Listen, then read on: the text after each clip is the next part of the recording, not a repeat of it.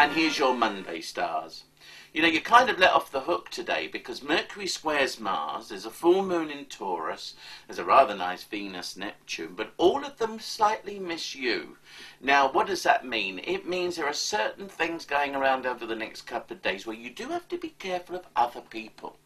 For instance, the fixed signs, Aquarius, Taurus, Scorpio and Leo, be careful of them because they could lead you up the garden path, or they could be stubborn and obdurate, and there's all kinds of intransigence going on here. You need to keep yourself free and easy and not be bogged down by people who have closed minds and who do not want to change. Change is the essence of these stars at the moment, and yet the stars are also saying you're going to meet people who don't want to change because they think they're doing all right, but they're not.